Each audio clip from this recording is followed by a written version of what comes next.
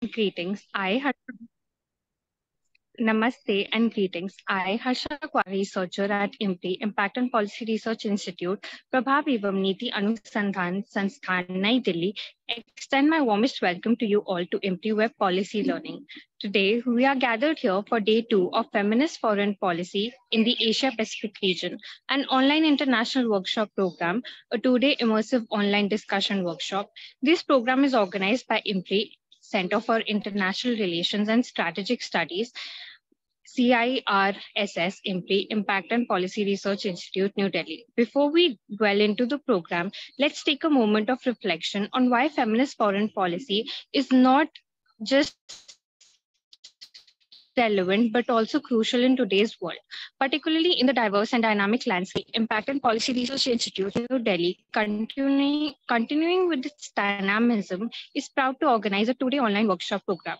According to the International Center for Research on Women, feminist foreign policy is the policy of state that defines its interactions with other states and movements in a manner that prioritizes gender equality and enshrines human rights of women and other historically marginalized groups, allocates significant resources to achieve that vision, and seeks through its implementation to disrupt patriarchal and male-dominated power structures across all of its levels of influence, aid, trade, defense, and diplomacy, informed by the voices of feminist activists, groups, and movements. It recognizes that the gender-sensitive policies contribute to more sustainable peace and security, addressing issues such conflict prevention and post-conflict reconstruction. In post-colonial context, there's an urgent need to strengthen the spirit of networking and learning from each other's best practices and respect for diversity, plurality, and inclusivity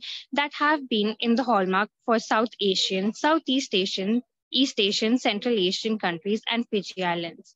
The aim of the online workshop of Feminist Foreign Policy, Asia Pacific region, is to foster a deeper understanding of feminist foreign policy principles, their relevance, and their potential impact on shaping international relations in the Asia Pacific region.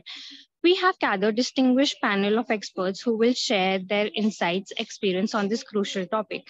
The chair of the program is Professor Vibhuti Patel, visiting distinguished professor at IMPRI.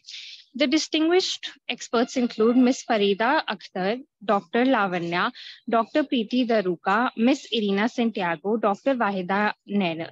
The conveners of this session are Dr. Simi Mehta, CEO and Editorial Director at IMPRI, and Dr. Arjun Kumar, Director at IMPRI. I welcome you all to this enlightening deliberation and thank you for putting in your time, energy, and efforts for truly understanding the vital role and complex intricacies of feminism and foreign policies. Before we start today's session, I would like to announce the housekeeping rules. It is imperative that you join the meeting on time. There will be a Q&A session after each presentation. Share your questions in the Q&A box and not in the chat box. The questions must not be posted as an anonymous attendee. Ensure your questions are precise. Refrain from general comments in the question and answers to save time. The theme for today is feminist foreign policy in the Asia Pacific region with regards to transnational solidarity. Before starting, I would request Professor Vibhuti ma'am for her opening chair remarks to set the context for the session.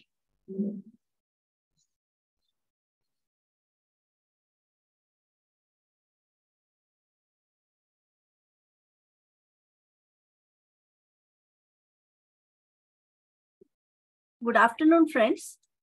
First of all, I would like to express my heartfelt thanks to Dr. Arjun Kumar, Dr. Simi Mehta, Dr. Satyam Tripathi, Srimati Harsha Kawatra of the IMPRI team to put this workshop together as per the public demand. I welcome our Guru, Ms. Irene Santiago, Dr. Atika Noor Alami, and Dr. Vahida Nair to this online international workshop on feminist foreign policy in Asia and Pacific region. Yesterday's theme was climate change, and we had a very interesting discussion on the terminology of feminist foreign policy, why so many countries are using the term gender equality, what have been the whole history and the trajectory of climate change discourses. And today, we are going to have the similar deliberation on the Peace Initiative. The major objectives of Declaration of International Women's Year in 1975 and International Women's Decade from 1975 to 85 were equality, development, and peace. Women's movement also raised a slogan, personal is political, and conveyed in that peace in the family, peace in the community, peace in the nation state, within the nation state, and peace between the countries and the world peace were all equally important. In the transnational feminist solidarity, combating gender-based violence, and strengthening efforts of peacemaking, peacekeeping, and peace building were proactively integrated, especially after 1993, the Vienna Convention of UNHRC, where it was decided that we have such a strong legacy and extremely devastating legacy of more than 5,000 years of patriarchal control over women's sexuality, fertility, and labor, that we need a campaign, 15 days of campaign from 25th November to 10th of December every year, focusing on gender-based violence and peace initiative. So what we see, that crystallization of feminist foreign policy, for which today's all three panelists have played a very important role. Resolution 1325 began a series of conversations that enabled us to interrogate the ethnocentric, anthropocentric, and androcentric notions of security. It is significant as it is a bottom-up resolution. It emerged from the experiences of women's activism at the grassroots level because of lobbyism by NGOs and United Nations Development Fund for Women, UNIFEM. There were 10 other resolutions that together cover a whole gamut of concerns and made women's peace and security a global agenda, with a conviction that women's inclusion will improve chances of attaining viable and sustainable peace. There must be zero tolerance for all forms of gender violence, and together they refer to global codification of principles that underlie dignity, rights, and bodily integrity of women. We are fortunate to have today's experts who have a first-hand experience of the peace negotiations, Ms. Irene Santiago, Atika Noor Alami, and Dr. Vaida Nayanar, who have been at the forefront of peace negotiations with the multilateral, global, and regional agencies. Now, I request IMPRI team to take over and begin the discussion.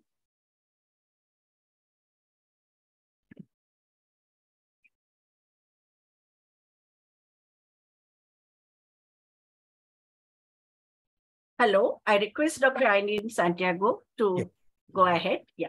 Yes, we can make the presentation. Yeah. Yes. We have three panelists today. Yeah. Thank you. Okay. Thank you to IMPRI for this invitation to speak on this very important topic, feminist foreign policy in the Asia-Pacific region.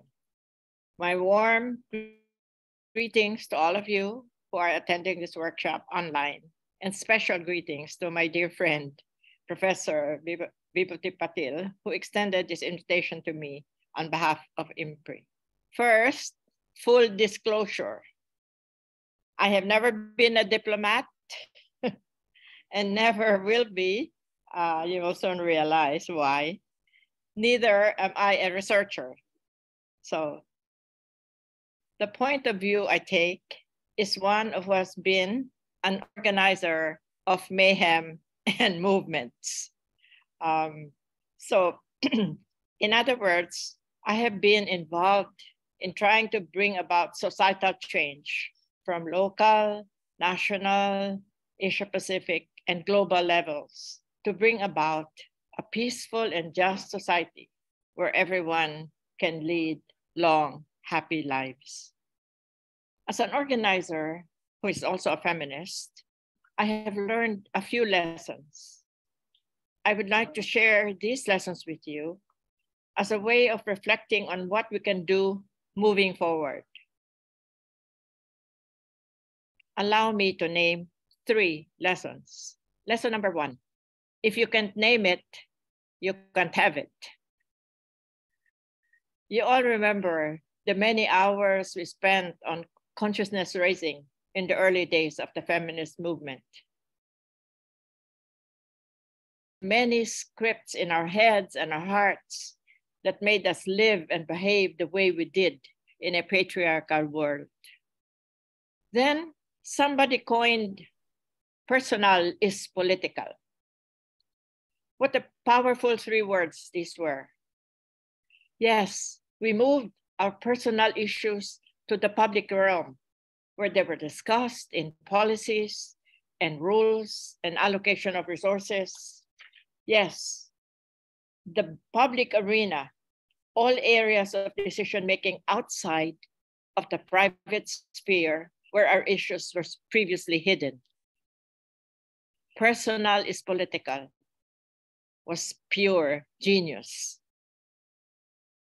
Lesson number 2. The approach, add women and stir, doesn't work. It doesn't work big time. We demanded more representation, more participation, but what happened? More women in the labor market, but where in the labor market? We got more, but they were in the bottom of the pile. More women in politics. But what kind of politics? Collateral question, what kind of women? Lesson number 3. Everything substantial is about power.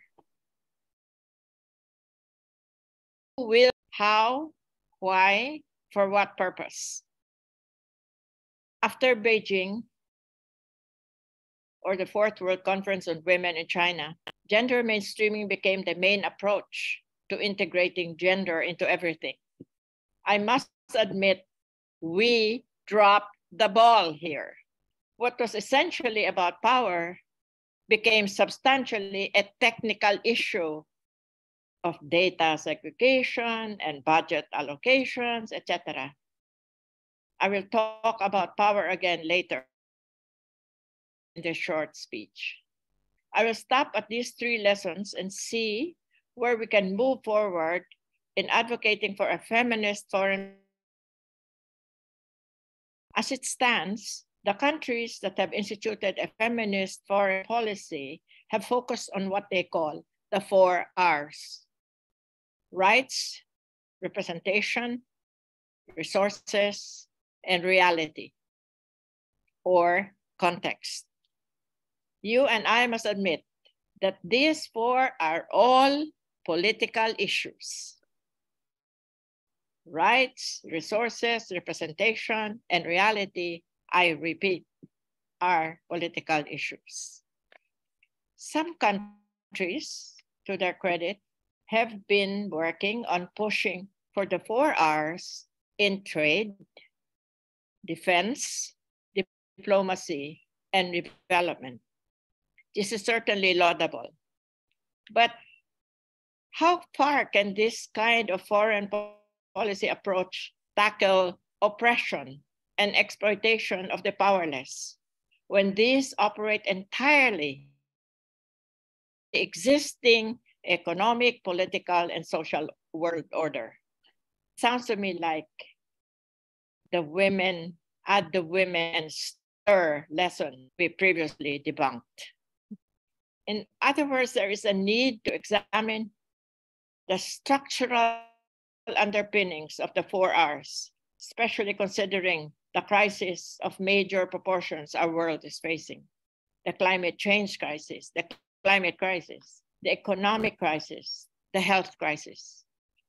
They all are transnational in scope, and some people are more vulnerable and impacted than others because they hold little or no power.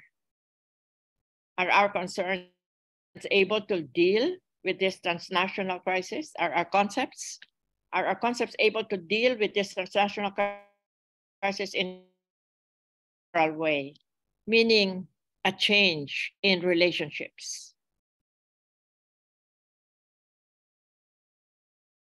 To what our movement did in the early days, when we examined the concepts or the mindsets or the paradigms that were the straitjacket from which we needed to free ourselves.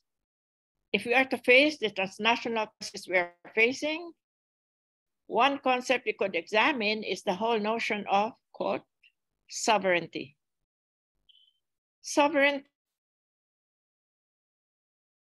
1648, with the Peace of Westphalia that ended the 30 Years' War in Europe. The Treaty of Westphalia established the nation states, each one, its state, being sovereign within its own boundaries. It helped countries function independently of each other. The practice of diplomacy was initiated as negotiations of peace treaties became the mode of ending any disputes. However, the same concept of sovereignty has been invoked by nation states to keep people out of their borders, to keep large standing armies, and to go to war. As we discuss feminist foreign policy, is there a way of reformulating sovereignty as an approach to solving our major crisis in a transnational way? Or formulate a totally new concept, just as we did with personal is political? Just adding women won't redeem the world. Indeed, some writers have said that that's a heavy burden to be laid on women. There's a need to reconceptualize feminism in light of this point in our history and the daunting challenges facing humanity, and not just those in Asia and the Pacific. As we reconceptualize sovereignty, let's also analyze how other mindsets make it ever so easy to divide people and foment hatred and anger for the other, as we can see in many parts of the world today. Last week, I spoke before the Indian Association for Women's Studies and shared this short analysis, which I also want to share with you today. What is the most devastating word in the English language? It is a two-letter word. That's all, 2 letters. But because of those 2 letters, that suffered genocide, war, and the most brutal atrocities. For example, 6 million Jews died because of a 2-letter word. That 2-letter word is or. Me or you, us or them, my country or your country, my religion or your religion. For some reason, we are wired to think that some people have to be superior, others inferior. Some strong, some weak, some smart, others stupid. Some winners, others losers, some saved, and others consigned to eternal fire. And what is the antidote to the devastating or? It's a 3-letter word. I call it the awesome end, A-N-D.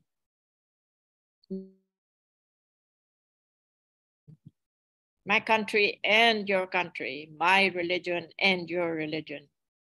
We are all superior, strong, smart, winners, saved.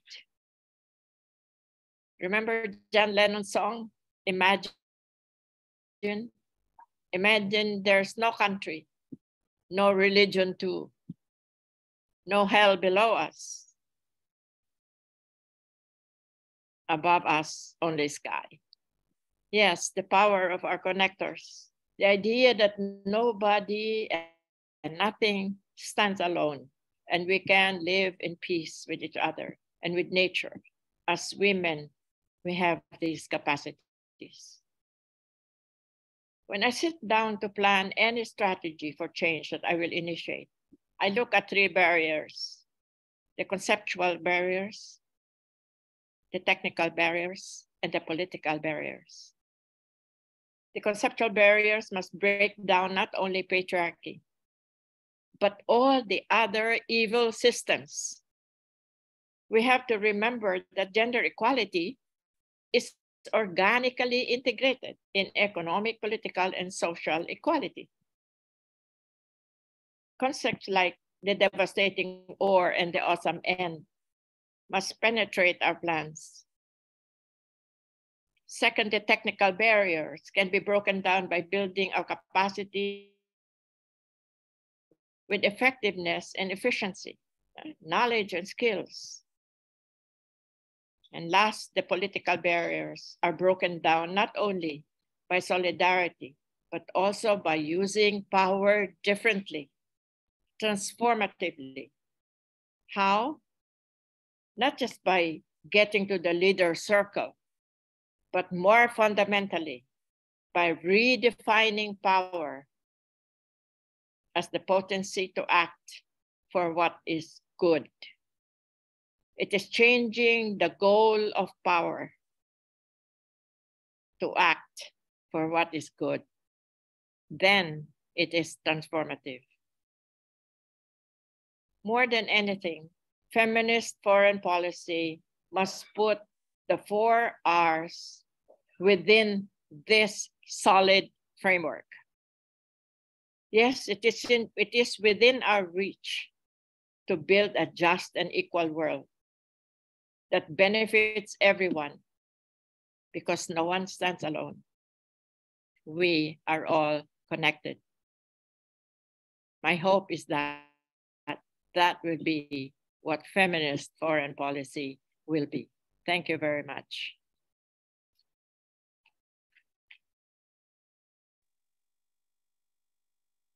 Thank you, ma'am. I'm sorry for the glitch. I'd like to reintroduce ma'am again.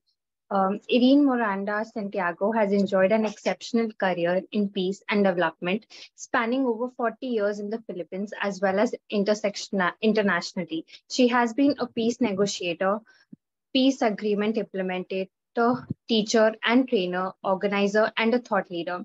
Ms. Santiago has distinction of being the only woman in the world today who has both a member.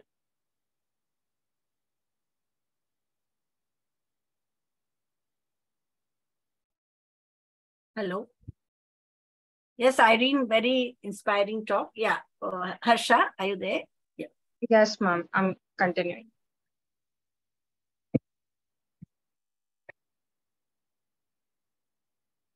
Hello. Yeah. Ma'am, I hope I'm visible. Yeah. Okay, you are visible. Yes. Okay.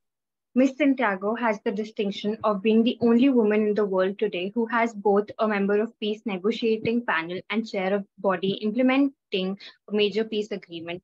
She was a member of the Philippines government peace panel negotiating with the Moro Islamic Liberation Front from 2001 to 4.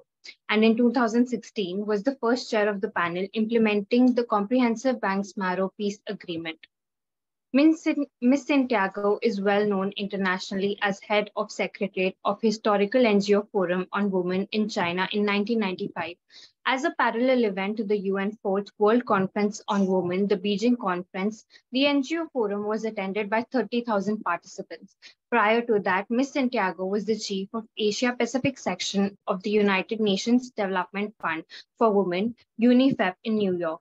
In that position, Ms. Santiago was one of the early pioneers of mainstreaming gender in peace and development.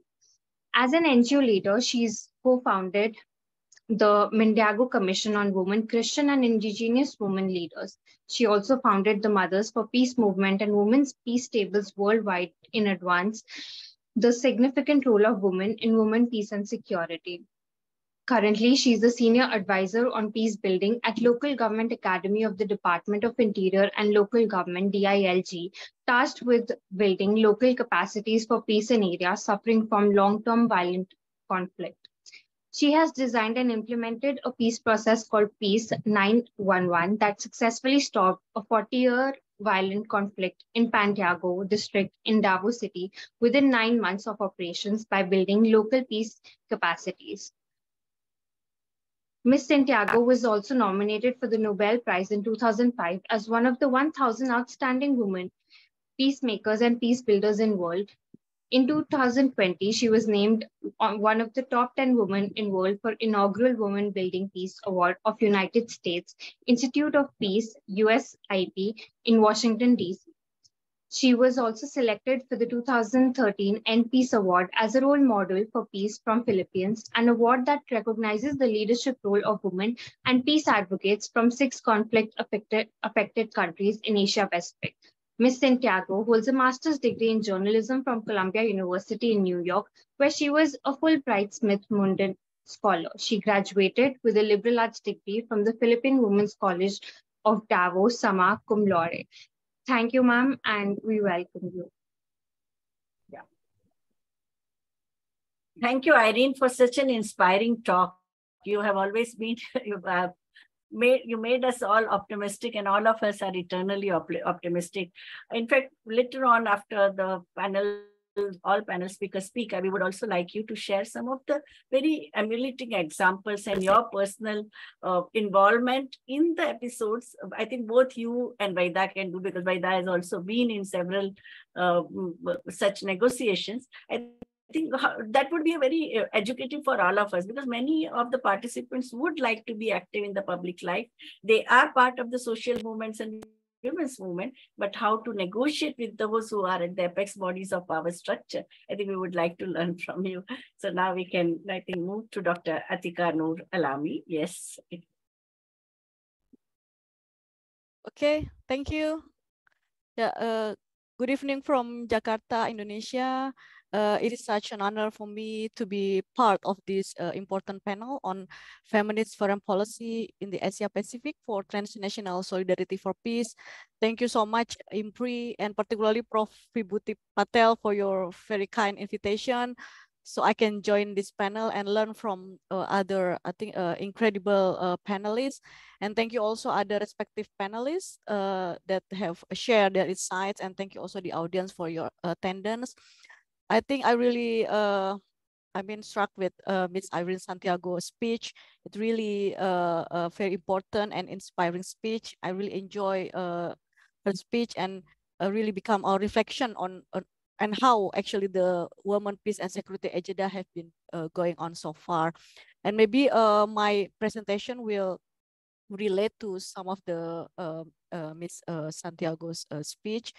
Actually, I want to also want to make a disclaimer also that actually I'm basically I'm a researcher. So probably, I mean, the approach that that I will use, and also some of I mean the contents of my presentation really look at some of the maybe some theoretical and also the practical I mean the practical lessons for the genders and security, peace and security agenda.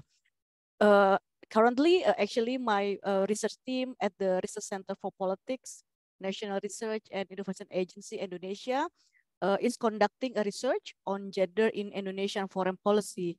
So we focus on 2 aspects, actually the institutional aspect of foreign policy by looking at the gender mainstreaming strategy at the Ministry of Foreign Affairs. And the second aspect is at the foreign policy level by examining some gender responsive foreign policies of Indonesian government. As you know that actually Indonesia is having its first female foreign minister that really to some extent mark a significant milestone in foreign services that is perceived as a male dominated area.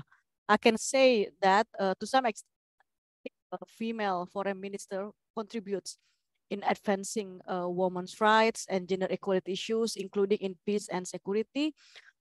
And our foreign minister, Ms. Retno Marsudi, also have shown considerable attention, not only on the role of women in foreign policy, including a woman's involvement as peacekeepers, but also bringing up a woman's issue in our relation with some countries such as Afghanistan. Therefore, I think that our discussion today on women in peace and security, including the role of transnational solidarity, is highly relevant in the case of Indonesia in particular, and other Southeast Asian countries, and of course, the Philippines. Next slide, please. Okay, okay. To discuss transnational solidarity for peace in Southeast Asia, my presentation will consist of 4 main sections. First, actually, I will explore just a brief how gendering peace and security has become global attention and why it is significant to apply gender lens in peace and security affairs. And then the second section will focus on women in peace and security agenda in Southeast Asian countries at the national and regional level, including ASEAN. And in the third section, I will discuss how transnational solidarity play roles in advancing women in peace and security agenda in the region. And finally, in the last section, I will also explore the remaining challenges in the implementation of women and peace security agenda, but also how to move forward uh, in advancing women in peace and security agenda for, sustainable development in the region. So basically, my focus will be in the context of Southeast Asia. Yeah, I hope it will, give you ideas, new ideas, but what happens in Southeast Asia. Next slide, please. I think in today's world, we already know that we often see how conflicts and insecurity still persist. And in response to the situation, I think it's crucial to recognize the importance of a gender inclusive approach to peace building and security.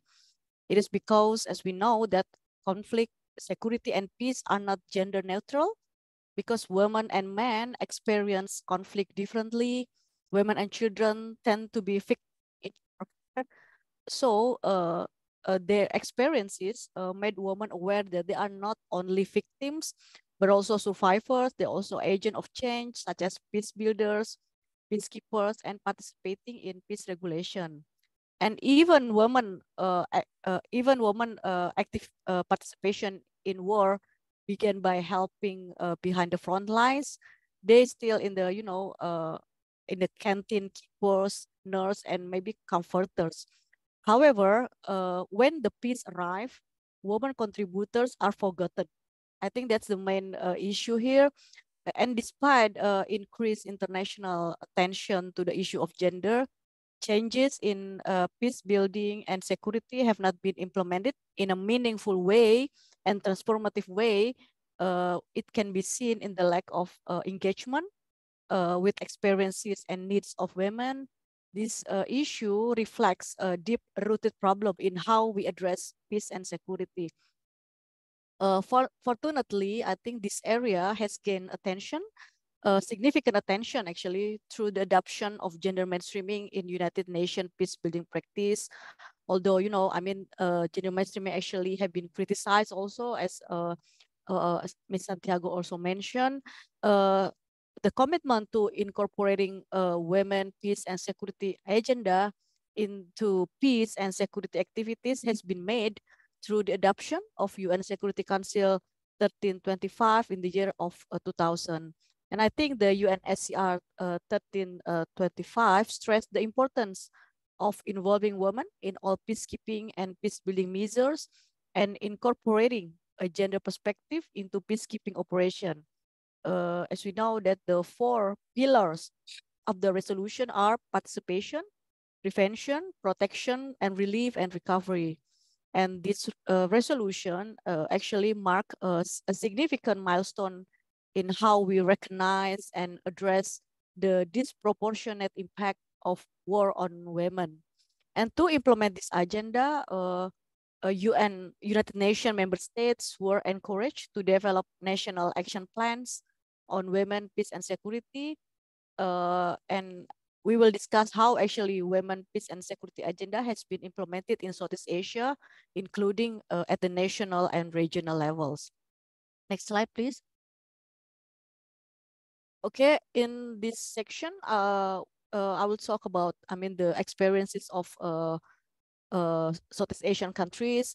As we know that in Southeast Asia, women peace and security is particularly relevant due to the region's history of conflicts and ongoing security challenges. We know that conflict and violence are issues that affect many countries in Indonesia, including in ASEAN Asia, including Indonesia, in the form, subnational conflicts, intercommunal conflict, intrastate conflict. And recently we can see, for example, how the largest refugee camp in the world, as in the Bangladesh, because of the fastest Rohingya refugee exodus from the Rakhine state of Myanmar due to violence and discrimination. And also other Southeast Asian countries such as Indonesia, the Philippines, Thailand, Cambodia, and Laos also face a significant problems such as land and natural resource conflict, and also many communities experience violent crimes. And I think although Southeast Asian region is prone to conflict and surely bring impacts on women, up to now, I can say that only 3 countries, including Timor-Leste, that have a national action plan on women and peace security. These countries are Philippines, Indonesia, and Timor-Leste. While other ASEAN countries actually have enacted many policies to boost progress on women, peace, and security. For example, a gender action plan for law enforcement was drafted in Cambodia, and then Myanmar also enacted a national strategic plan for the advancement of women, and also the law on gender equality passed in Vietnam. And the national strategy on gender equality in Vietnam also was adopted in 2010. And I think in terms of the deployment of female peacekeeper, I think we can see in the graph that until 2019, there was actually an upward trend in the number of total deployed uniform female personnel from some contributing countries in Southeast Asia, and the increasing number of female peacekeepers is largely the result of Indonesia, Cambodia, and Malaysia. Next slide, please. And I want to look at particularly in the case of Indonesia. I think in the case of Indonesia, in implementing the UN Security Council 1325, Indonesia pursue 2 levels. First, at the domestic level, Indonesia has conducted localization of UNSCR 1325. Indonesia has endeavored to localize women, peace, and security agenda into a national action plan. In 2014, the first national action plan for the protection and empowerment of women and children during social conflict was launched. It included 3 pillars: prevention, mitigation, and empowerment, mitigation and empowerment, and participation of women and children. And the second national action plan on women peace security, 2020 and 2025, was adopted in July 2021 after the national consultation on reviewing the national action plan on women, peace, and security in Indonesia. And the second national action plan actually incorporates emerging and non-traditional security issues that become the priorities of Indonesia, including violent extremism, intolerance, radicalization, and even hate speech online. Besides at the domestic level, the commitment to peace, to women, peace, and security also apparent in the foreign policy level, by putting it as one of the priorities of Indonesian foreign policy. In Indonesia, I think within ASEAN is the top troop contributors to UN peacekeeping mission. Indonesia deploys close to 3,000 uniform personnel, but only 5% are women. And at least until since 1999, Indonesian have participated in US peacekeeping mission by sending 570 women, and also until 2020, Indonesia also deploy about 158 women to UN peacekeeping mission. And also until September 2021, Indonesia has mobilized 179 women soldiers.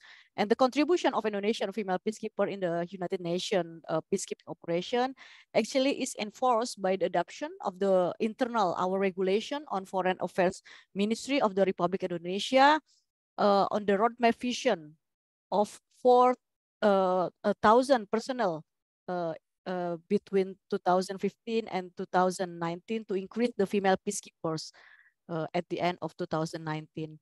And also, I think one of the achievement actually under the presidency of Indonesia in 2020, the UN Security Council passed resolution 2538 on women and peacekeeping. It is actually the first resolution on peacekeeping devoted to full to women. And the resolution actually calls upon member states and the UN to strengthen their collective efforts to promote uniform and civilian women's full, effective, and meaningful engagement in peacekeeping operation at all levels and all positions. Next slide, please. And at the regional level, I think I have to acknowledge also ASEAN. I think the first important milestone is the joint statement on women, peace, and security in ASEAN adopted at the 31st ASEAN Summit in Manila in November 2017. The statement recognized that peace and security are essential to the achievement of sustainable development. And following up the joint statement, ASEAN established the ASEAN Women for Peace Registry as a mean to take stock of its women expert in peace process. And during the COVID-19 pandemic, ASEAN foreign minister also attempted to establish dialogue on strengthening women's role for sustainable peace and security. It includes also women peace and security agenda and integrated into the wider ASEAN economic integration efforts and other ASEAN community. And I think with the support of the US Agency for International Development and UN Women, ASEAN launched the ASEAN Regional Study on Women, Peace and Security in 2021. And we should acknowledge also that this regional initiative have demonstrated how women, peace and security agenda is advancing in ASEAN. But we can discuss actually, I mean, the implementation aspect of these initiatives. Next slide, please. Okay, now I think I will continue to the transnational solidarity of women in peace and security.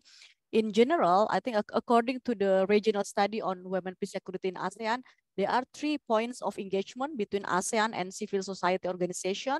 The first is through ICHR, which is mandated in ICHR terms of reference to engage civil society in dialogue and consultation.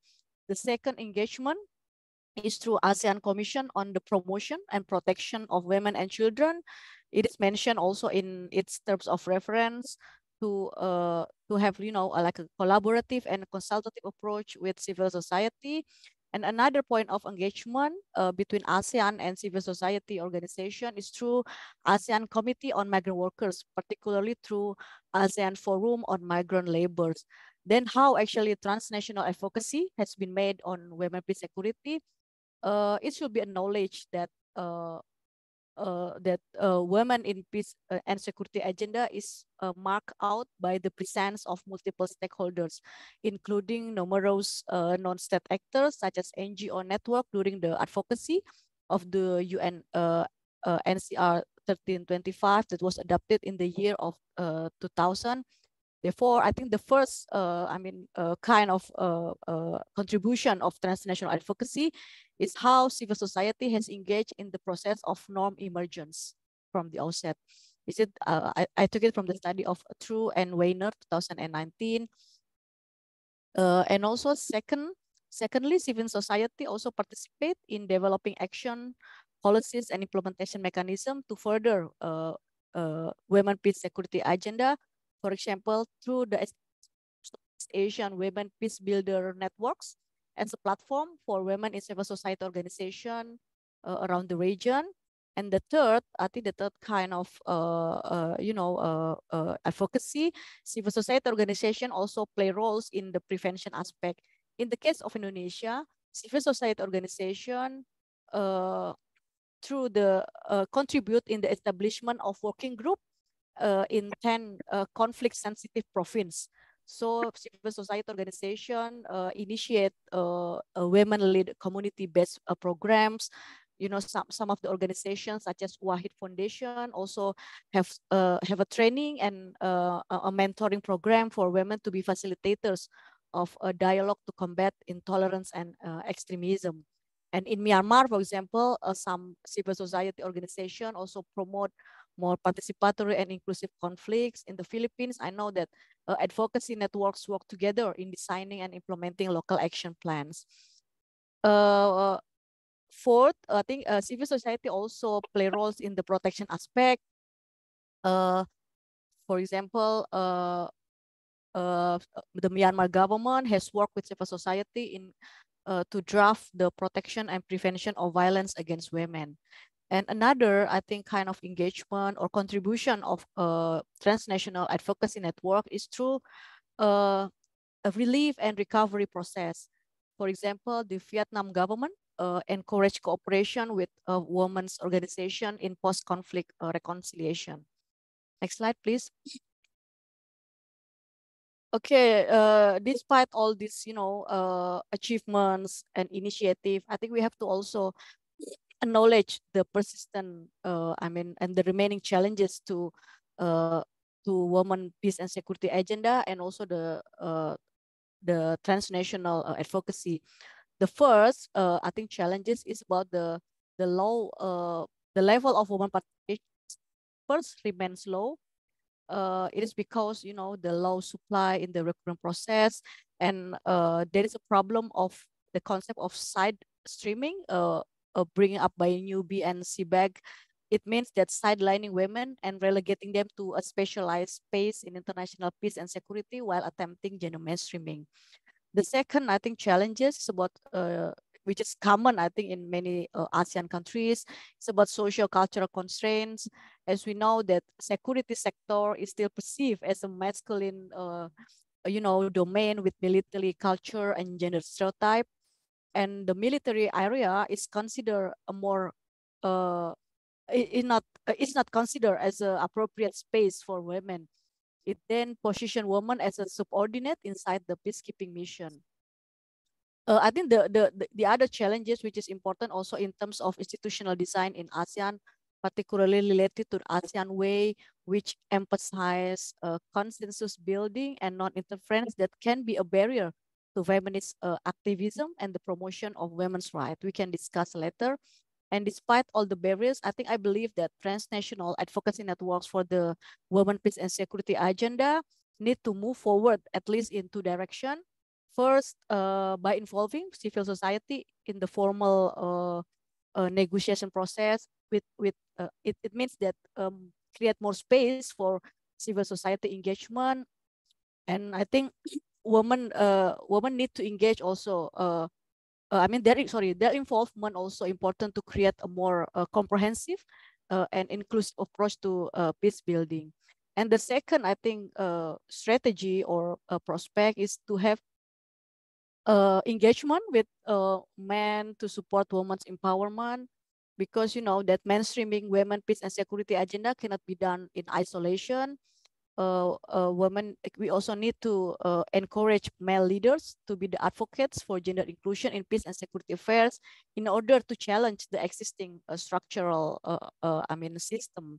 And I can say that patriarchal structures and gender bias are still deeply ingrained in our society. This might especially hold true for diplomacy and security affairs that have been predominantly understood as male domains.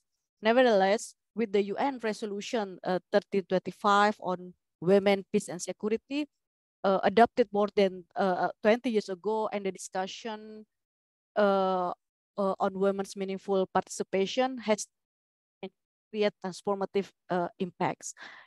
I think I agree with Ms. Santiago. Terms by using transformative effects. And if we consider actually feminist foreign policy as a political framework that promotes the overarching goals of gender equality, human rights, peace, and environment integrity, It is basically a reflection of the larger worldwide efforts following the United Nations Security Council Resolution 1325. Therefore, I think lastly, feminist foreign policy should not be limited to boasting the number of women in diplomatic services.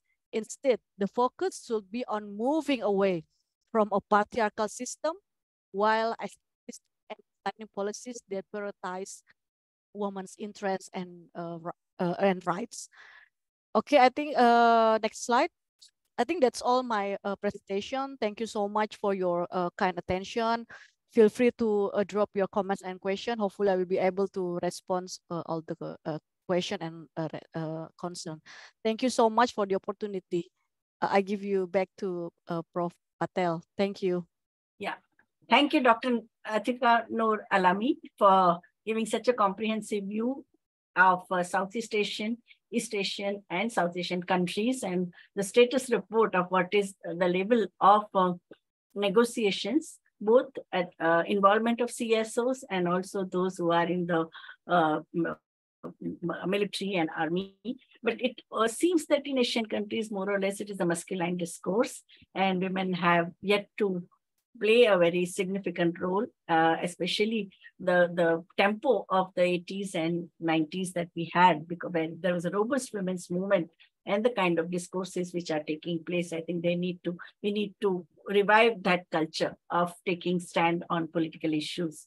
It's a very important learning, and I appreciate that you also agree with Irene that we need to address the larger political and economic structures, the world order that is so exploitative and very iniquitous. So we need to, without addressing that issue, we can't have any kind of redressal to women's power.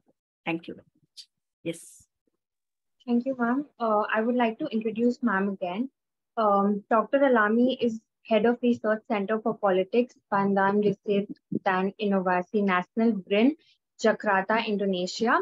And thank you, ma'am, for that insightful session. Now I would like to introduce our next speaker, which is Dr. Farida Akhter. She's an independent researcher, gender and human rights consultant. Thank you, ma'am, and over to you.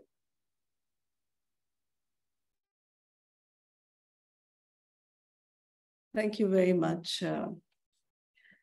I would like to begin by appreciating the IMPRI team for putting together this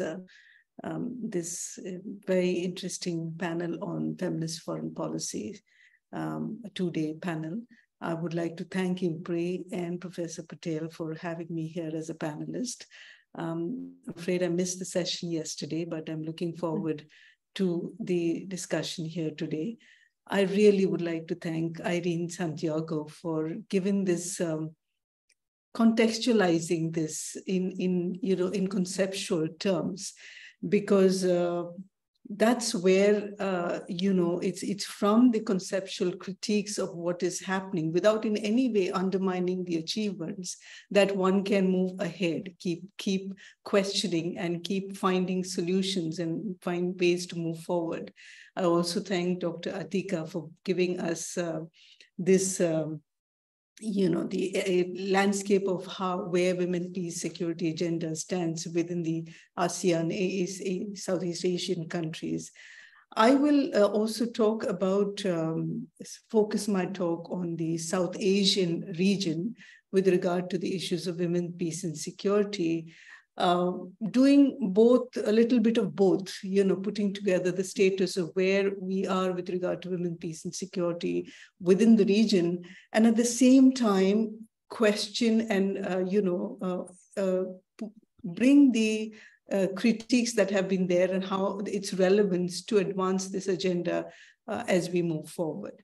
So that's what we'll be talking about. And so feminist foreign policy, to begin with, there is no such thing in South Asia, as we all know. South Asian countries are a lot more in conservative, if I might, for lack of a better word, with regard to any kind of regional mechanism with putting forward gender issues or issues of women, peace and security for common discussion or resolution of problems with regard to peace and security in the region. So there is no such thing existence. Just for example, just one of the a platform which is called the CIRSS Commission. There is no mention of gender, for example, in the last statement that was put forward. I think the last meeting was in 2014.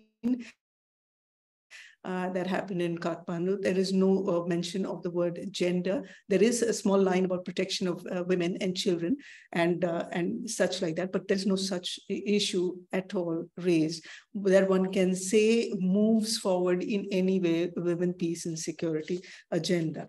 Of course, it is not to say that that South Asia, is home to several conflicts and confrontation, both intrastate as well as interstate confrontations. We have long-standing border disputes in the region between India and China and India and Pakistan. There are all kinds of forced displacement of Rohingya Muslims leading to the largest refugee crisis in Bangladesh coming to.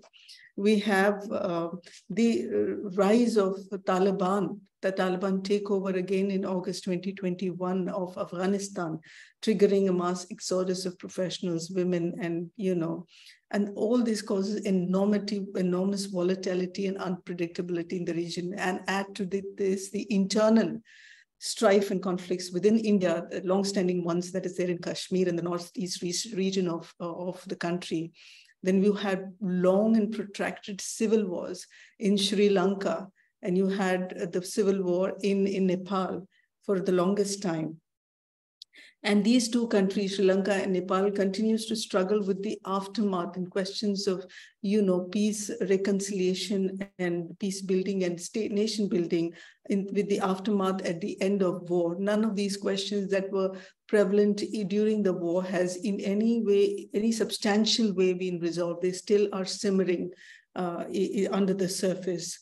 And Sri Lanka is also dealing with unprecedented economic crisis. Similarly, in Pakistan is dealing with, economic crisis as well as constitutional ones that, emerge every now and then. So there is a range of threats in the region that talks about that exposes real risks of spilling into interstate kind of conflicts. And the links of these long-standing conflicts and insecurity and is well established with poverty and other kinds of developmental related issue or backward or lack of progress on development issues. So progress towards peace and security cannot be made without tackling the root causes of conflicts like poverty, corruption, inequalities, discrimination, through application of rule of law, respect for human rights for all, arms control issues, improved governance. Addressing these issues could help mitigate the root causes of conflict. So these are the realities of the region, and you can see the need to initiate a discussion on peace and security regionally, but at the same time, prioritizing from the women peace security framework and agenda. But none of them is happening at the formal level. So that is, to put out there in South Asia region. A feminist foreign policy.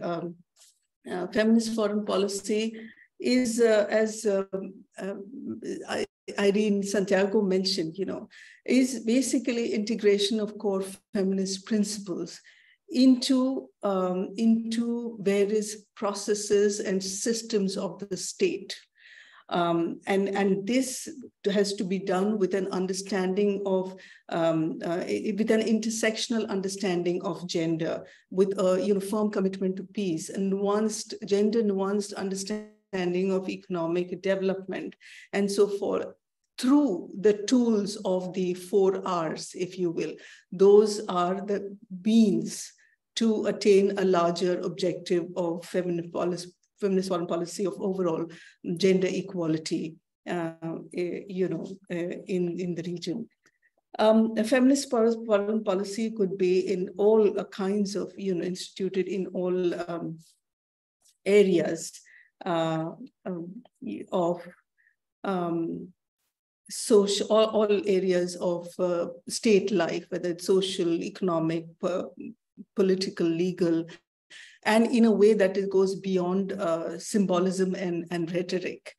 And it could be on all kinds of issues. For example, if I looked at the issues that CIRSS deals with, all kinds of issues, national interest, peace and security generally, without mentioning gender, human rights, equality, trade and economic cooperation, humanitarian emergencies, trans-border issues of, movement of people between two countries, trafficking of women, children, labors between countries, and health-related, climate-related. So all these issues are mentioned, for example, in the CIRSS agenda, but all of it without in any way acknowledging or inclusion of gender. So formally, regionally as such, there isn't much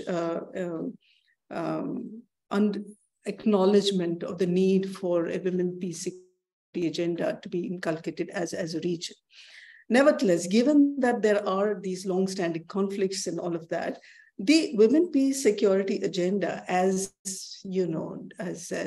explained by Dr. Atika in her presentation, that remains the same. With that is through the UN Security Council Resolution of 1325 has been introduced because we do have conflict countries. And this agenda has been introduced in places where there are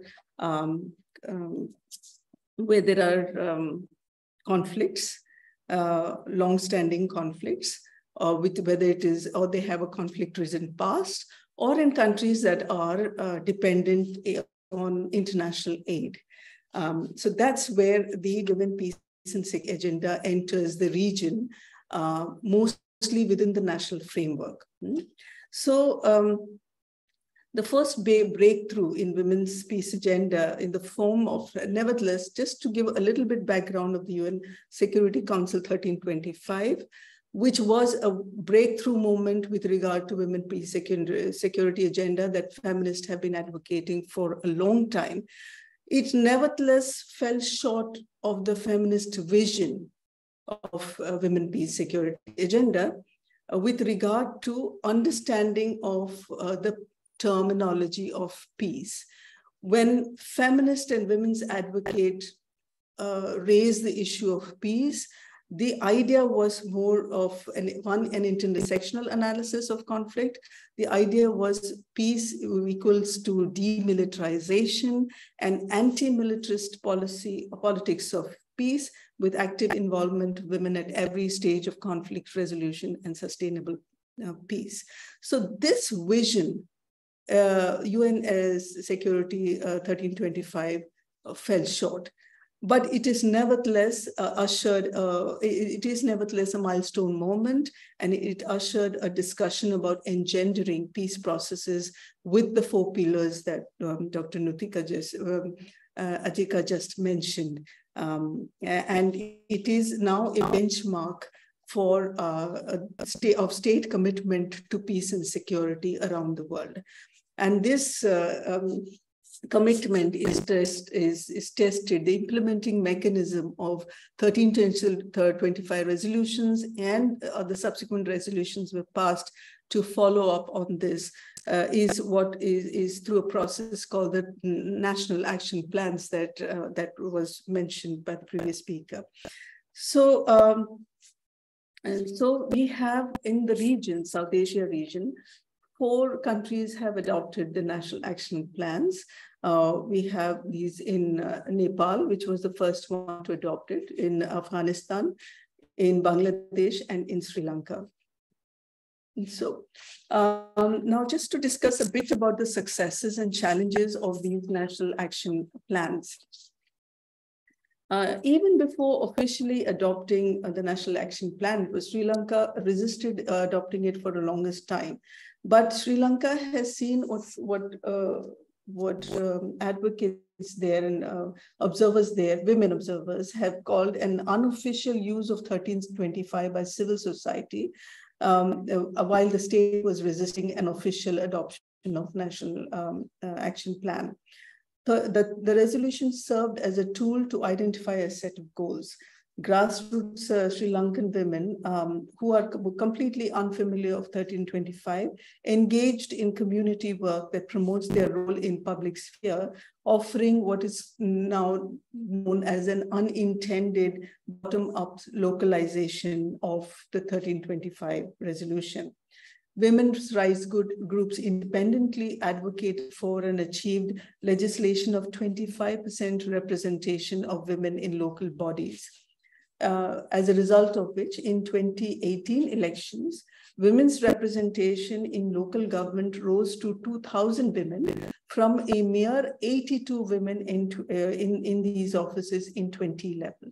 So that kind of advocacy by women's group has an effect of implementation of the resolution goals of representation, particularly. The same is true about Nepal's engagement in the community. It is the first national action plan in South Asia and is recognized as the most participatory in terms of inclusion of various sectors of civil society, women as well, into the design and discussion of the National Action Plan. It achieved representation of 33% women in the Constituent Assembly and gender mainstreaming into policies and programs that are reflected in a number of policies. Similarly, Afghanistan has made substantial advancement with regard to women, peace, security during the 20-year period of 2001 to 2021. And this has been largely due to activism of Afghan women. Most of these gains were quantitative, such as increased women's participation in political structures or, for example, in the education system.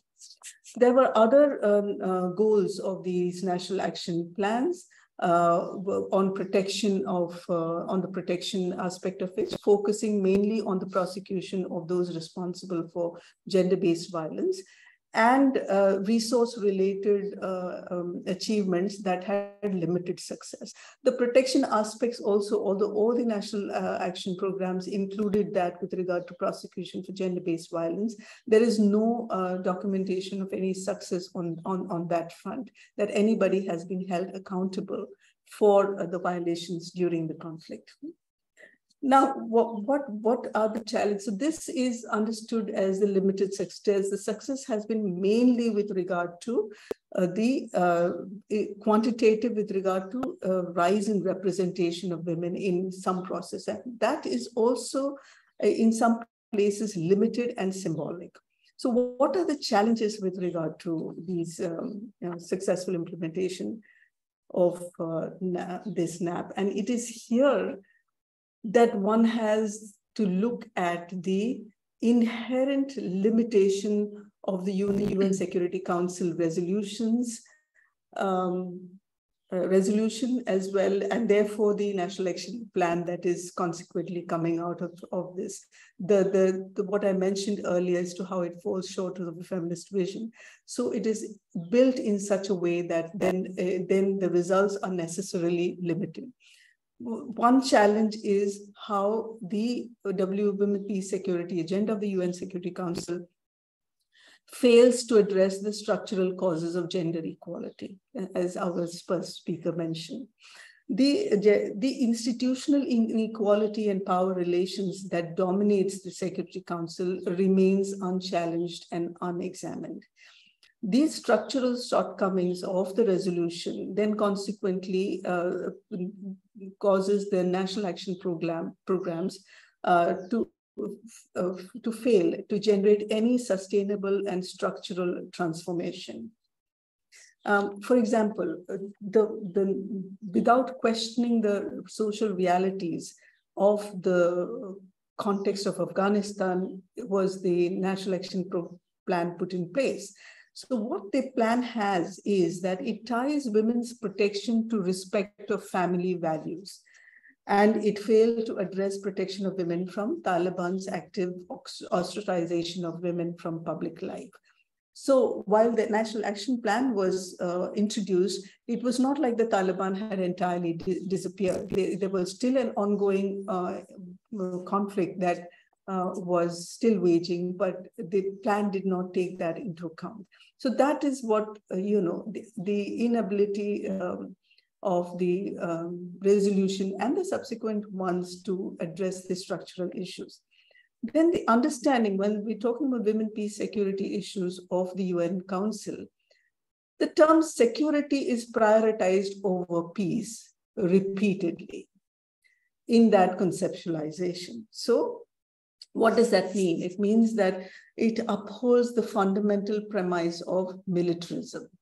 That remains against unchallenged. So the idea is that the only way to achieve peace is through prioritizing the security of the state, as opposed to security of its people, security of the women, security of the vulnerable and marginalized and targeted communities. It is always the prioritization of security of the abstract state, and that can be achieved. Their understanding is only through heavy military presence and possibly through military action. So therefore, the national action programs do not necessarily address issues of, in the protection mandate, address issues of disarmament, of demilitarization, of denuclearization in general, or for example, connect the issue of proliferation of arms or weapons with women's insecurity. So this notion of militarized and masculine notion of peace and security does not view, for example, the reduction of military expenditure as securing peace. So, for example, and as a result, South Asian states, almost all states, have a higher percentage of their national budgets spent on military expenditure rather than on issues that could potentially mitigate the root causes of conflict. Similarly, the understanding in the thing is also of security is also prioritization of security over rights of the people within the conflict. So human rights and women's rights are often traded for ceasefire or peace, over holding conflicting parties accountable for disrupting the peace and security to begin with. Again, this is we have a lot of, I'm quoting a lot of examples of Afghanistan because it easily explains the conceptual points that I'm trying to put forward. So during the Kabul conference in 2010, women activists called on the Afghan leaders and the international community to protect their rights and not to trade it off for peace during negotiation. But however, what happened, in fact, was the women leaders at the conference chose to endorse the reintegration of former Taliban fighters without clarifying how women's rights fit into this reintegration plan. And also the fact that without addressing the social context and social structural realities of a particular context, when you push ahead with peace talks, it really is not sustainable, because Afghan people knew that the progress towards gender equality made in those 2 decades was superficial, and many of the conceptualization of gender roles, the inherent gender inequality and discrimination within the society, or the condemnation of that approach and the use of violence to enforce them was never really eradicated during those 20 years. So when Afghan Taliban took over in 2021, women quickly deleted their photos from social media, deactivated their account, burned their educational documents, because they were aware that the departure of international forces and arrival of Taliban means that women were left alone to suffer the new brutal reality. The period of time which they had was not used to address some of these structural issues. Also, that most of these issues, the challenges are there is a symbolic and symptomatic approach. Symptomatic in the sense you address the symptoms and not the root structural cause, which I have already spoke about. And symbolic are, despite the fact that there is a significant advancement, and I acknowledge and appreciate those advancements as being very important, and in no way undermine them. Even those are in very many places in symbolic terms. For example, only 4 women were included in a 21-member government negotiation team in Afghanistan for the Afghan talks.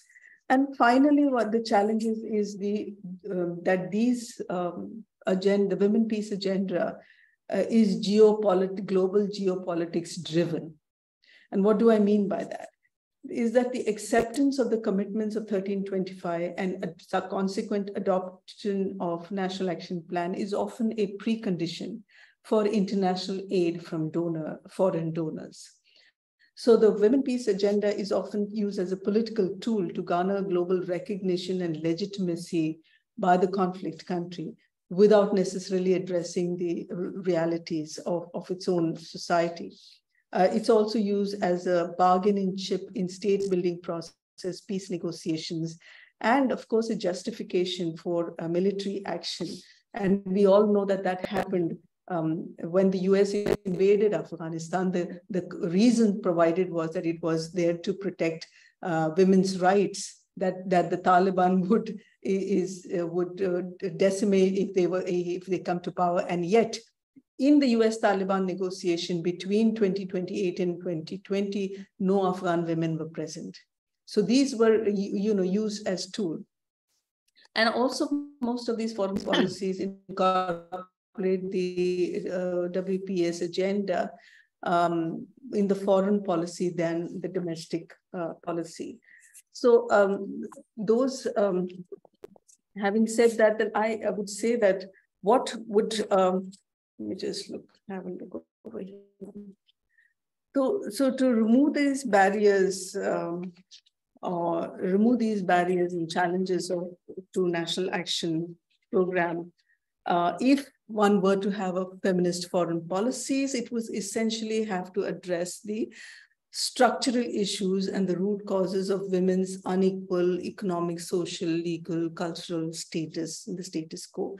It will have to be work on the elimination of patriarchal notions of gender role and the public-private dichotomy divide that it perpetuates, which would lead to removal of restrictions on women's visibility, mobility. It involves equal access to public spaces and resources, building the technical capacities, as Ms. Santiago mentioned, with right to education of women, girls, and skills for adult working women, changes in family laws to remove discriminations against women, and equality in all aspects of life, equal employment opportunities and trade activities. So the entire gamut of gender equality in various social, economic, political, and cultural life, that would what a feminist foreign policy in the region, if one were to dream, would entail. But this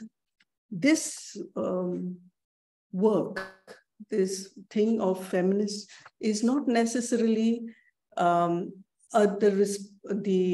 not something that can be achieved, I believe, only through a feminist foreign policy, because this is what is happening and what has been achieved by decades of women's struggle in all our regions. Women's rights movements have been strong and struggling for decades in Pakistan, in India, in Sri Lanka, in Bangladesh, in Nepal. A very vibrant women's rights movements have been raising all the issues that I have talked about for years, and any advancement we have seen is coming from out of these struggles. And it is whatever that we have achieved is then could be taken up would form part of the feminist foreign policies. I'm not sure that this is something that will come from there. And therefore, as things stands right now, I do not see that there is a feminist foreign policy in South Asia. I believe is a distant dream, basically for reasons of the political realities of the countries of South Asia, which is highly militarized, which is one of highly militarized nation state, deeply patriarchal societies of all the countries here, cultural cultural and political hyper-nationalism existing in all our countries, the role of religion in politics, the intersectional experiences or in the region of various sections based on caste, ethnicity, religious, linguistic, sexual minorities, and all the unequal status and discrimination against these identities, and overall existence of weakened institutions. All of these factors have significantly weakened various institutions that promote questioning of working on structural issues, on having systems in place that will change these existing socio-political realities. In conclusion, I will say that the achievement of goals of feminist foreign policy will depend on seizing small political windows of opportunities to achieve incremental advances that will seem outward, symbolic, and symptomatic. I'm not saying that they are. I believe they are significant. All the advances that have been made so far by the women's movement, including the adoption of the milestone 1325 resolution, are landmark, and they are the ones that allow women in conflict countries to stake a claim to be present at the table, and therefore incredibly important. But addressing the listed socio-political realities for a complete overhaul of system, which mean change of the structural root causes, will remain in the realm of people's movements, will remain in the realm of civil society mobilizations and struggle of women's movement from outside the system. It is there that the real changes happen, which then can result in a policy of the system, which can then take things forward. I look forward to this discussion. Thank you very much. I'll end my talk there. Is the people's movement which is going to make the major changes. Now there are many, many questions by the participants. Dr. Vijaya Lakshmi Brara from Northeast, would you like to go first? Hello, are you there? Dr. Vijaya Lakshmi Brara.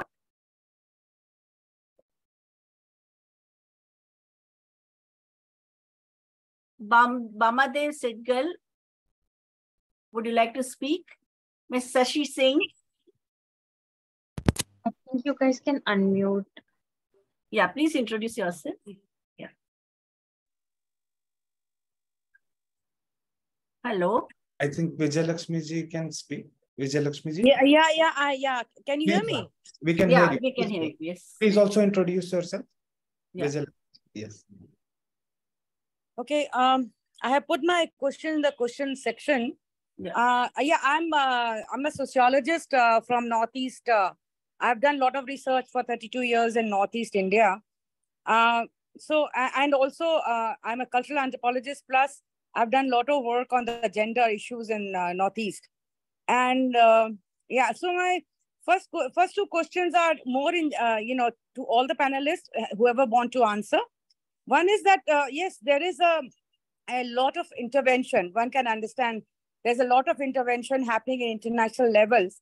But the question which puts seal in many issues is seeing women as homogeneous category. Now, as Santiago touched by saying, what women? So, when we talk about feminism, when we talk about feminist movements, we tend to homogenize women, which is not really a reality. So I want somebody to speak on that. And second is, if Professor Vibhuti Patel can also answer, that today itself we had this news that in Parliament they are now finally pushing the 33% reservation. So do you think that this is a stir women approach? So I would like you to comment on that.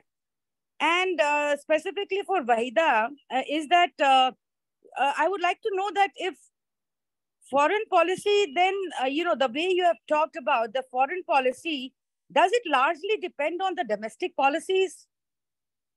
These are my questions. Thank you. So Irene, your first question about what women? Vibhuti, it's very hard for me to understand what the question was.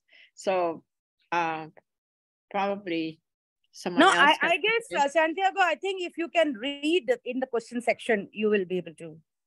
Yeah. What she says that in your speech, you said, no, that first of all, what is the representation, nature of representation? Who are representing women when you talk about? So they said that whole seeing women as a homogeneous category, does it solve the problem? That is her question. Yeah. So, okay. So as a homogeneous category, obviously I don't believe that because I do think that, there are different other identities that are included along with gender. We have different identities. We have different levels of, but so even thinking about what are our gender interests, sometimes you also have differences on gender interests, and that's why for many countries it's very difficult to have a women's vote, right? Because we have different gender interests. So we, all of those things, all those different identities, we are not one identity. There are several identities, and that's why the issue of power is very important, because that's where you go, who is powerful and who is powerless according to the different other identities apart from gender. So I think that it's very, very complicated. So just to say more women in politics, what kind of women, So that's the reason. I mean, that's the reason why it cannot be that simple. That is just because you're a woman. There are other, as I said, there are other identities. Thank you. Ms. Ponya from Sri Lanka, would you like to speak? Because as you are going to leave, would you like to say something before you leave? You have also written your comments in the chat box. Ms. Ponya, hello. Logeswari, yeah. Would you like to speak? I think that's... I think... she has left. She's there. She's there. She's very much there. She's just said that I'm leaving, but she's there. Hello? Okay. And I think the second question is about 33% reservation, whether it is an add and stir. I think I would say it is a long-standing demand. 16 times the bill was introduced over last 23 years, right? From 2000 and I think it was 1993, first time it was introduced. And we saw so many debates about only the reservation, which some of political parties showed that it was the elite women who will benefit from reservation. And after that, the question of reservation within reservation was also being discussed. So it is women's groups have been demanding, because the muscle power, mafia power, and money power is such that women are not able to contest election. We have seen the performance of women over last more than 2 decades in the Panchayati Raj institutions, and even UNDP and NIRD study shows that so far as the practical gender needs were concerned, these women have performed really well. So at the local self-government bodies, but none of the parties are giving them ticket. Even those who have given best years of their lives for their party, 30, 40 years of life, they have been bypassed when it comes to election for legislative assembly and parliamentary elections. So I think after a massive agitations, lobbying, writing in the media and also mobilizing so many women who have been very active in the social movements and the women's movement right from the early 70s.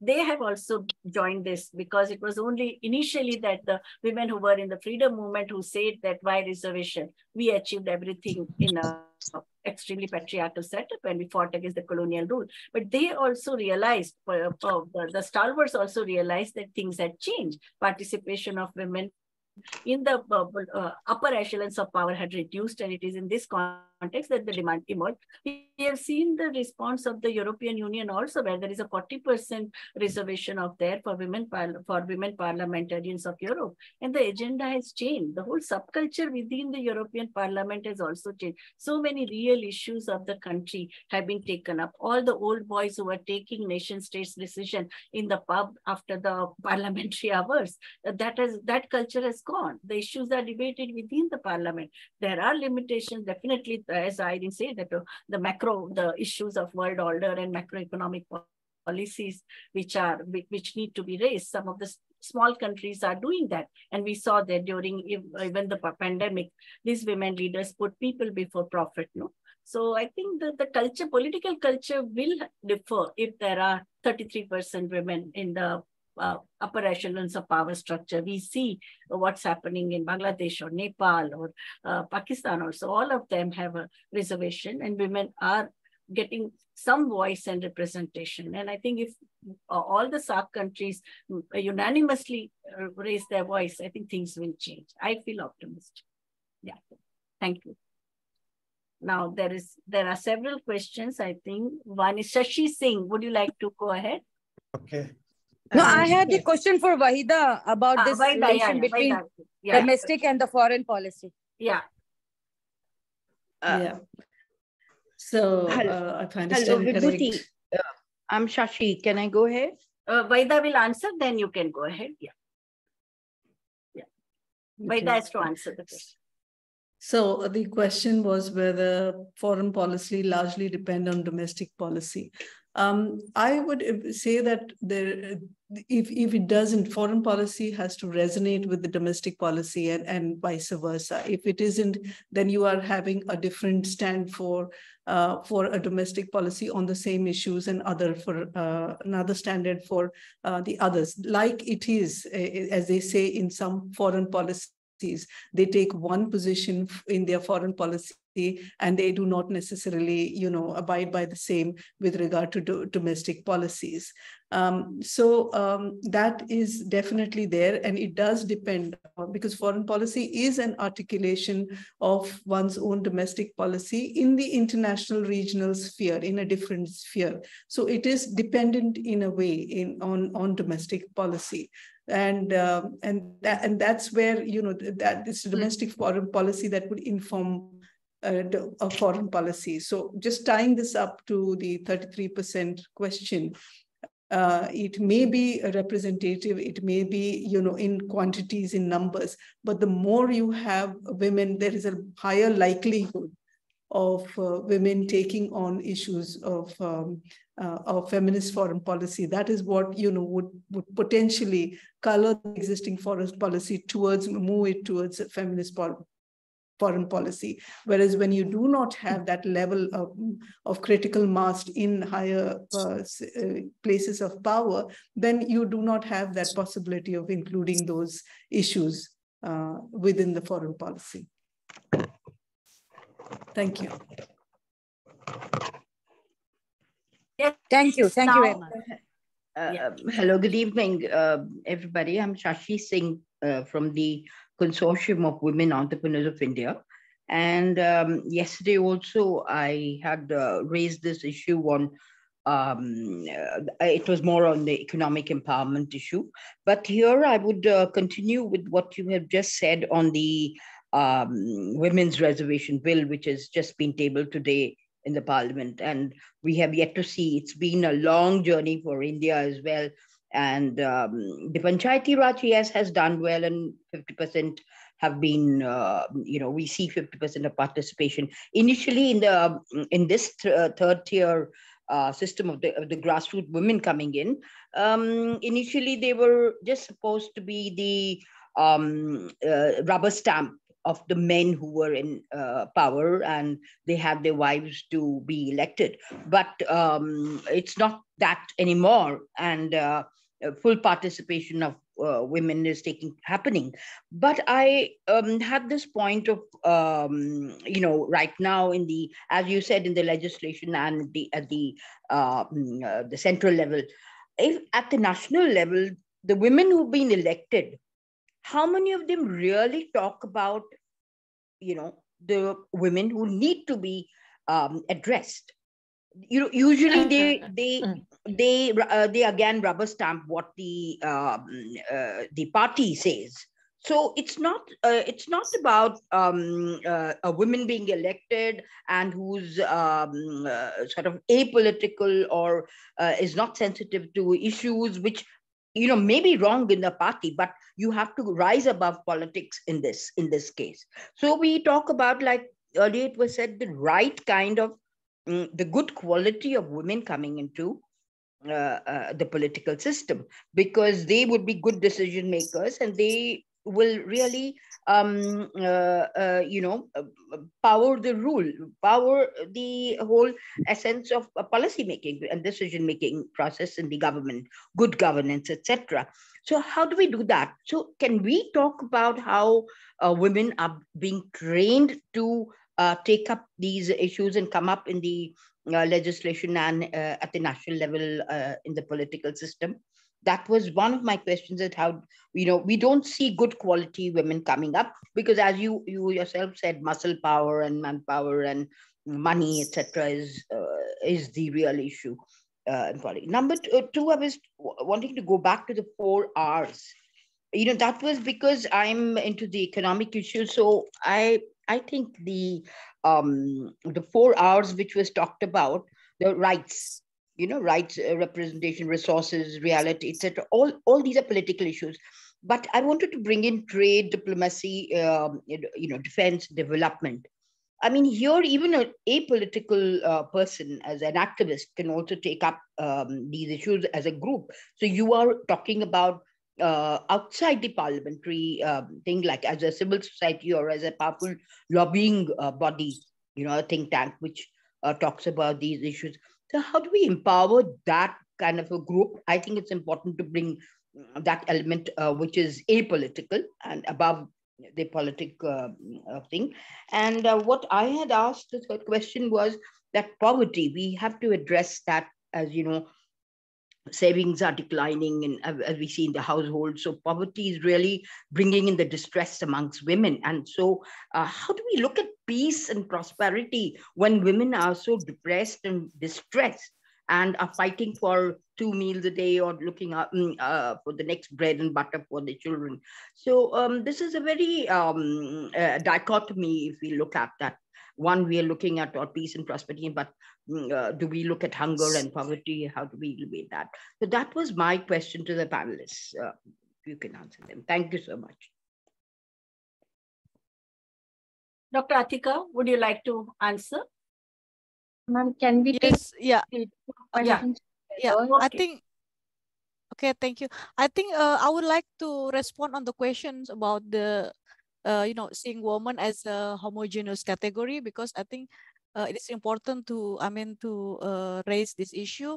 We should acknowledge that actually women, peace and security agenda has been criticized for essentializing women's experiences in conflict and for not recognizing the diversity of women experiences. Therefore, I think there is a need to, to incorporate intersectionality into women, peace and security resolution and national action plan, because they have, their women's experiences of conflict and insecurities are shaped by various factors such as race, ethnicity, class, sexuality, and their ability. So I think we need to add, this kind of approach, intersectionality approach, to recognize the interconnectedness of different social identities and experiences. That's why I think women have, have a unique experiences of discrimination and oppression. I think that's just one of my, response to the patient. Thank you, Prof. Patel. Thank you, ma'am. She also raised a question of poverty, that without addressing the question of poverty and deprivation, can we have a just peace in the society? There are, yeah. Irene? You asked me, I was getting ready to answer your very first question, which was, my experiences as a negotiator, because I think it's this type of experience can really go is replicable in other areas. So first is it always how do you become a negotiator? How do you get in? Usually you're not invited, right? So the whole issue of representation, participation is a really big one. So I'll just tell you what my experience was, because people always ask me, how did you become a negotiator? And you know what? You know what I did? The chairman of the panel asked me if I could help him. And then I said, no, I am not sitting behind you anymore. He wanted me to help him. I'm not sitting behind you anymore. You want me, you make me sit beside you. I said, I will have to be a member of your panel so that, I will be there to help, but I'm not sitting behind you anymore.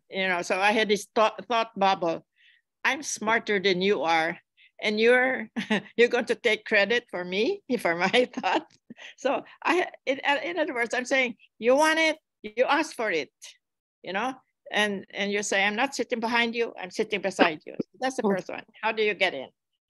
The second one is when you get there, you're already there, you don't really have the knowledge because they're talking about security issues, and very few women know about security issues. So you really have to be a quick study, and don't put your issues first.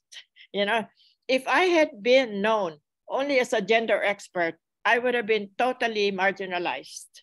So I said, so what's on the table? The table was about ceasefire, okay? So what do I know about ceasefire? So I studied, I did everything. And then I became an expert. When I became an expert on ceasefires, then they started to listen to me, because I was not talking about my issue. I was talking about issues that were on the table, and so women have to learn to do things like that. So what's on the table, you become an expert on that, and then you introduce gender, is what I'm saying. So that was good. The other thing that helped me as a negotiator was that I had good drafting skills. So when you're drafting a negotiated agreement, you need to draft.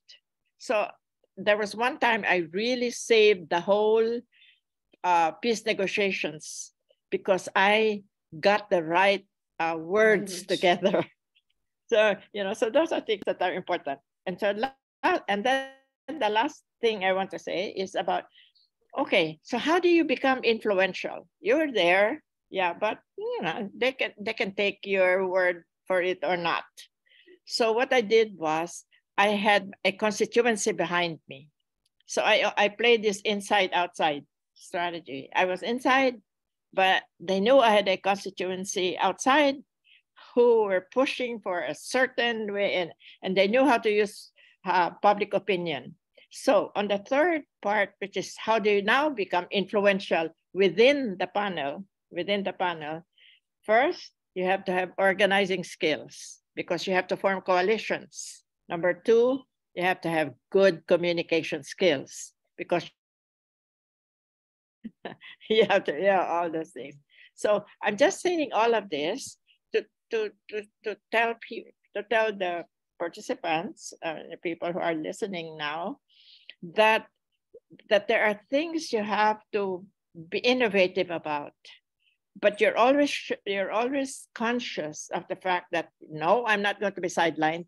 No, I'm not going to be marginalized, but this is what it is. and I'm going to learn, and I'm going to become skillful. Okay, so enough about me and negotiation. Thank you.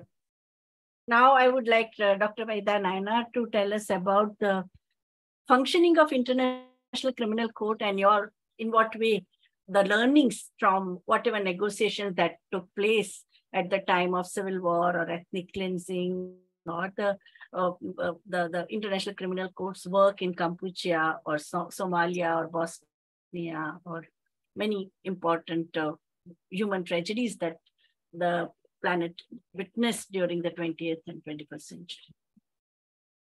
Thank you, Vibhuti. I will talk about my experiences of doing advocacy in the International Criminal Court process before it was accepted and adopted by the minimum number of countries. There were these 3 years of intense negotiations with the member states of the United Nations to incorporate for gender integration into the key documents of the International Criminal Court, which is the Rome Statute and its supporting documents, that is the definition of gender crimes, as well as the rules and procedures of the court. But this was happening at the time when there was already, the world had seen the civil war in the former Yugoslavia and the genocide in Rwanda, and accountability was a big discussion during those days, accountability for these international crimes. There wasn't a language or a law there that to deal with that. So the Security Council, which is a only body within the UN to deal with issues of international peace and security, then had to hurriedly put together the International Criminal Tribunal of the former Yugoslavia, and then of course that of Rwanda. So these tribunals were already functioning. Okay, now it was first for Yugoslavia that was established. And then there was a lot of criticism about the international community doing nothing when the Rwanda genocide was happening. And then that was the kind of criticism of the so-called Western world dominated United Nations to then push them to also form a criminal tribunal in Rwanda. And these two tribunals gave a huge how do you call it? A huge impetus to then form the need. The idea was, are we going to form a new criminal tribunal each time that there's going to be a massive, international crisis? And the answer was, no, that cannot. You need a permanent criminal court that would deal with similar situation as and when they arise, and that would empower the court to go in and address from an accountability perspective. And that was what the process was about. And then the need, and international women's movement had just come out of the Beijing Beijing Conference experience in 1995. And it was immediately within 2 years that the negotiations for the Rome Statute had already begun, and women were not there in place. Just before the Rome Conference, a year before, the women's community, particularly those who were active in the Vienna human rights movement in 1994, that put together a women's caucus and started advocating for inclusion of gender crimes in the statute of the International Criminal Court. And for experience, you already have the experiences of women survivors of the Yugoslav civil war, as well as the experiences of women during the genocide in Rwanda, to both then form the basis of what gender crimes you are advocating for inclusion, and why. And the way this was formed was that women from around the world came together every time there was a discussion on the statute with experiences of dealing with gender crimes in their own countries. They came and put together and said, this is what we experience in our country. We do not want the same to repeat in the international setup. So that was the basis of advocacy. Even when the final at the Rome conference, when advocacy was happening, as Irene mentioned, one of the important skills you need is drafting. Is drafting the right language. You cannot believe you had all kinds, even within the Women's Caucus, there was a lot of disagreement with terms of what gender crimes you want to include. How do you define those? Because the women coming from around the world had different experiences of those. And how do you include all these concerns in the language that you are proposing to the member states to include within the statute? So that was the kind of experience that one had, in doing that. And the whole advocacy purposes, you can clearly see the geopolitics that is happening over there, which countries have the power to influence and to push your language in the setting and get what is there. So you're advocating all the states, big and small, but there clearly are some countries with a lot more power to, get things on board. So that was another experience. And you also had experience of consistently facing barriers from some of the key countries which then have found what is popularly called the unholy alliance between some Muslim states within the Gulf and others, and Catholic states in Latin America, as long as the Vatican would consistently put roadblocks with regard to integration of even the term gender in the document.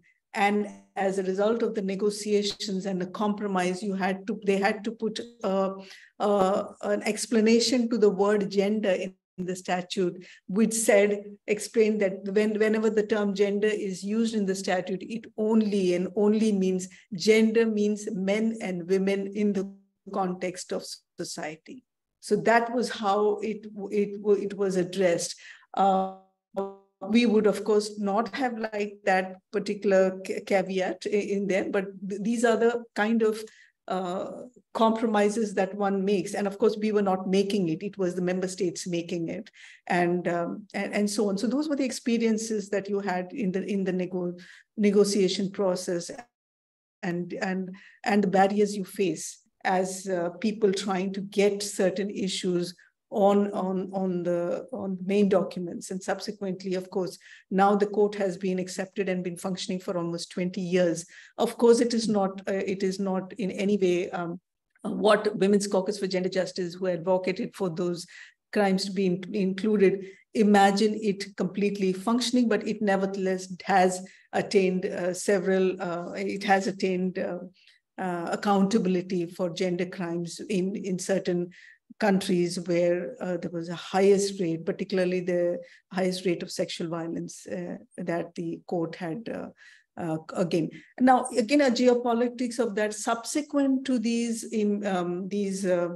ad hoc tribunals that were placed. Then there was also a question about what about the situations that happened, many years ago. Do we need a tribunal for that? What kind of tribunal? Because those cannot be addressed within the International Criminal Court. So that's how then there were what is called hybrid tribunals that were formed in Cambodia, as well as in Sierra Leone, which hybrid in the sense it was a Cambodian international regional body that looked into the crimes that happened during the Pol Pot regime and the persecution of political opponents there. And these were mainly driven by people's survivors communities, survivors organization that insisted for some sort of international acknowledgement of what their families or their forefathers had been through, and therefore the processes of that. And I was, of course, invited to be part of a jury member of a 9-member panel, listening to survivors of the Pol Pot regime and applying the kind of laws that existed then to talk about also the need for a formal accountability mechanisms for that thing. So those were kind of broadly my experiences that I thought would be useful to share here. Thank you, ma'am. Can we have the next question from Miss Anita ji? And can you introduce yourself, where you're from, and your location? Anita ji, are you there?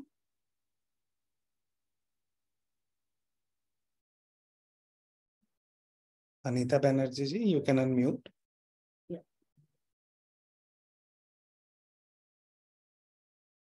Okay, Tanuja ji has also raised a question. Okay, Anita ji has not asked question.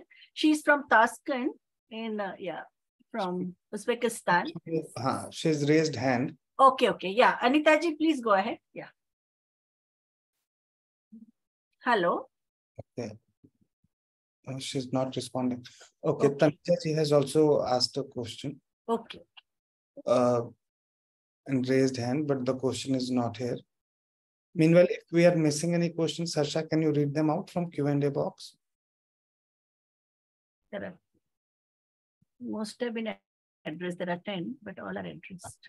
Shashi Singh, Vijaya Braga, Ramdev Segal, Bama Dev from Sri Lanka. She has left. Pranav Acharji. Yeah. Okay. His question is there. Would you like to speak, Mr. Pranav? Harsha, you can read it out in the interest of time. Yes.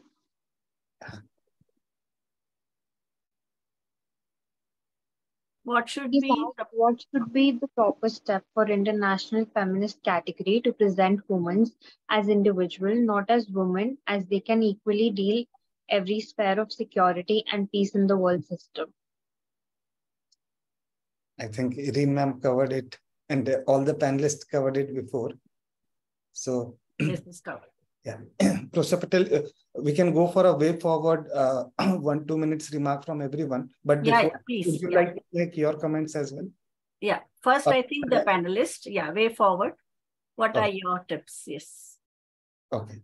So we can start with reverse manner, Vaida ma'am? Yes. Yeah. Way forward remarks. Yes.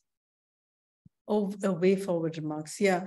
I believe that I think I addressed that in my presentation, but I would like to reiterate that the way forward would be to continue with the these questions, raising these questions, and bringing to light some of the deficiencies of the women, peace, and security agenda of the UN Security 1325, but at the same time, advocate for its implementation in ways that addresses, because I believe although the 1325 does not address structural issues, there is no reason that the National Action Plan does not include their own social realities within the National Action Plan to and address some of the structural questions, make the intersectional connections for the causes of conflict, and try to have programs to address those issues and take it forward. So, and in terms of feminist foreign policies, as I mentioned, it is a state. Foreign policy is a state document, and a feminist foreign policy will also be a state document. That can be achieved, I believe, only when the balance has tilted, when there is substantial critical mass in the state mechanisms that has proclivity towards a feminist vision of society, I would say a more gender equal, a more gender nuanced vision of society. And once that has happened, then a feminist foreign policy, I believe, would follow. But that would come about as from women's movements and from people's movements and civil society movements. Just as we have the example, 16 years or more of advocating for representation is just being tabled right now. So similarly, when you have more critical mass advocating for a feminist foreign policy, I believe that will happen. And when that happens, it will be a policy that will address structural issues or that would leave to gender equality. Thank you. Dr. Alami, you can go next. Okay, I think thank you for the last, conclusion to move forward. I think through feminist foreign policy, I think now is the moment actually for Southeast Southeast and South Asian countries to develop a gendered foreign policy that is unique and applicable to ASEAN countries with its complexity, as well as to start a conversation about gender mainstreaming beliefs.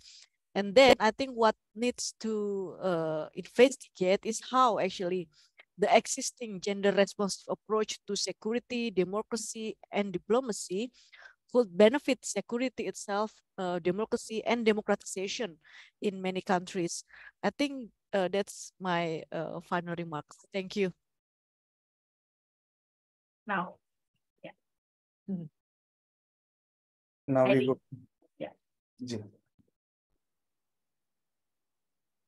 Irene, your final remarks are way ahead. Yeah. Okay. One of the things I believe in very strongly is that what got into history can get out of history, and so there's a moment here where we can get a lot of history. I mean, because we've learned a few lessons along the way, and we're smart. Okay. But as I always say, when you want, you have to you denounce a lot of things. You don't like oppression, you don't like this, you don't like patriarchy, but what are you announcing? This is what I'm always saying. What are you announcing? Because that is the one that is what I call the seductive dream. This is the one that will seduce us to work for this better world. So I would like us also at the same time that we're denouncing all of these practices, that we're announcing something that will seduce people to work for a better world. And I cannot emphasize enough the word connection, because that's what we need to do. Much division in the world. So I think the announcing that the women and the men, how do we connect rather than how do we divide, right? So I'm a communicator, and so I don't like to say, let's instead of dividing, let us, all that, because what they say, when you negate the frame, you evoke the frame, right? So let's just announce what it is that is our seductive dream. And I think that's one way that we should go from now on. Thanks. Yeah. Nice to have all of you. Nice to be with all of you again. Thank you. Thank you so much. I liked it, seductive dream. Yes. Yeah. Yeah. Yes. Okay. Yeah. Closing remarks. Yes. Can we have your closing remarks? Yeah. I think, thank you, Dr. Irene Santiago, Dr. Atika Alami, and Dr. Vaida Nayanar. You have made a very extremely engaging and evocative presentations. Today, we have learned that justice and holistic development of all communities are the drivers of long-lasting peace. There cannot be peace without social justice, economic justice, environmental justice, and gender justice. It is important to recognize peace from a gendered lens by ending immunity for any act of violence against women, installing a gender-equal decision-making process amidst peacemaking efforts that are sustainable, and it's very necessary. Feminist foreign policy calls upon the state to promote and practice gender equality, ensuring all women enjoy their human rights, even through diplomatic relations. Feminist foreign policy aims to incorporate policies and initiatives to not just control war or diplomacy or security, but also to manage and promote visibility of women and other marginalized groups in the decision-making process. And it ensures that women are treated as equal. They enjoy their human rights within the international commitments too. And the R's, the two more R's which can be incorporated in the existing foreign policy. This is the rights, representation, resources, research and reporting, monitoring and evaluation, And the reaching out to people, I think it's very important. And that's why human security challenges to the power structures and intersectionality. I think these are the important mantras that that have been the takeaway of today's discussion. Thank you very much. Over to IMPRI. Thank you, ma'am. Can we go for the vote of thanks now? Yeah. Please go ahead. Yeah. Thank you. As we come to the end of Feminist Foreign Policy in the Asia-Pacific region, an online international workshop program, a two-day immersive online discussion workshop, I, Harsha Patra, researcher at IMPRI, Impact and Policy Research Institute, would like to propose the formal vote of thanks on behalf of IMPRI New Delhi. We are grateful to our experts, Ms. Farida Akhter, Ms. Lavanya, Shanbhogue, Arvind, Ms. Priti Darooka, Ms. Iriana Santiago, Dr. Wahida Nainer, and Dr. Atka Nur Alami for taking out their valuable time and giving us an opportunity to learn from this program. We thank our chair, Professor Vibhuti Patel, for her insights. We thank all of our participants who have raised questions and actively participated in today's deliberation. We hope you found this program helpful and insightful, and it helped in broadening horizons. We are grateful if you're watching us later on YouTube.